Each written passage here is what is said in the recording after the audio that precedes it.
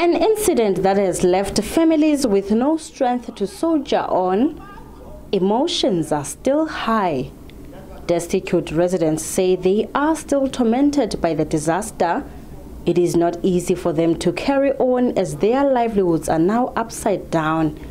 Residents remain helpless and calling for any kind of assistance. We feel like those who have been taken by our government are receiving better treatment than us. We are asking for houses so that we can stay with our families, please.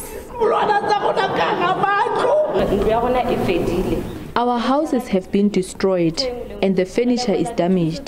The Mokhali family is devastated. They are barely coping as they continue to search for 50-year-old Mantele Mokhali. It's painful to see others are here, but my mom is nowhere to be found, and I'm the last person to see her slipping from my hands and being swallowed by the slush. I witnessed the houses collapsing. It is just God's grace that I'm still alive, but my heart is painful. She was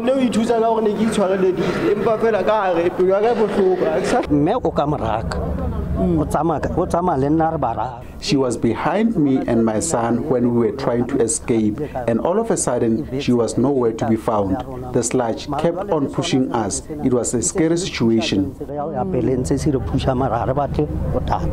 Government has confirmed that the number of the missing people has risen to 2.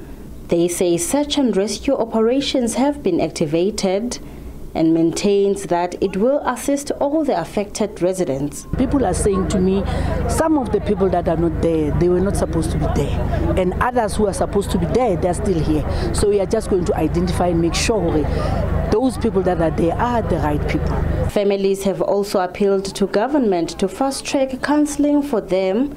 SABC Lesedi FM have joined in donating food and clothes to residents. Aphumelele Mdlalane, SABC News, Jagersfontein.